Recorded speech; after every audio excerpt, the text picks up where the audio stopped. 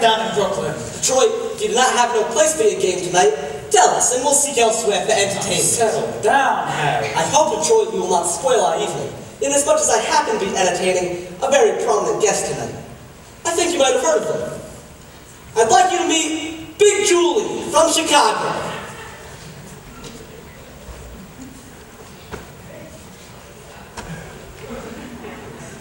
How do you do, Big Julie? Welcome to our fair city. Well, as you know, the heat is on. Just stay patient and you'll get some action. What do you say, Big Julie? Shall we stick around or shall we blow? I came here to shoot crap! Let's shoot crap! Sure. Nathan, there's no crap game tonight. I'm sure Big Julie will be considerably displeased. And Big Julie does not like to be displeased, as you can find from those citizens who at one time or another displeased him. Although I must admit, it's very hard to find such citizens in view of the fact that they're no longer around and about. Now, Harry the horse, you do not think I would be so bad as to displease a gentleman like Big Julie over here? Big Julie, believe me when I tell you that when Nathan Detroit arranges... when Nathan Detroit arranges something, you can count on it then. Well. An interesting gathering indeed. Of the cream of society. Angie the Ox, Society Max, Rusty Charlie, Liminix Louie. And Harry the Horse, straight from Brooklyn. I'm sorry, I'm very bad on names. You mind telling me where you're from? East Cicero, Illinois. Oh, what do you do there? I'm a scoutmaster. Well, don't ever help my mother across the street. Delicious. This looks like the male chorus from Blossom Time. What's the occasion? Well, we are... It's a party! Yes. What kind of a party? Bye, girls. See you tomorrow. It's a bachelor dinner! Nathan's getting married! What? That is correct, Lieutenant. A bachelor dinner. Nathan's getting married. Yes, sir! For he's a jolly good fellow. For he's a jolly good fellow. For he's a jolly good fellow. Which nobody cannot deny. Nathan, darling, I'm so thrilled. Why didn't you tell me?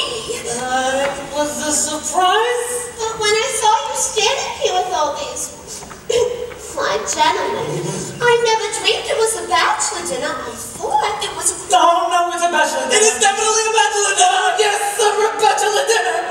Just think, after 14 years, I'm finally gonna be Mrs. Nathan Detroit. Time certainly does fly by. Tell me, Nathan, when is the happy day? When will it be, Nathan? Nathan, your friends have been nice enough to throw you a bachelor dinner. You might as well tell them when the wedding is. Well, we need time for the license and the blood test. Wouldn't it be wonderful if we could get married tomorrow night, right after the show with the hot dogs? Not away. We need time for the license. You could elope. What? You could drive down to Maryland. What's the name of that town? Pimlico. No, not Pimlico. No, Nathan, no. Elkton. They'll marry you right away. They don't require a blood test. But ain't that unhealthy? Nathan, that's a great idea. Oh, look, I'll enter my getaway car. My Buick. Nathan, let's do it.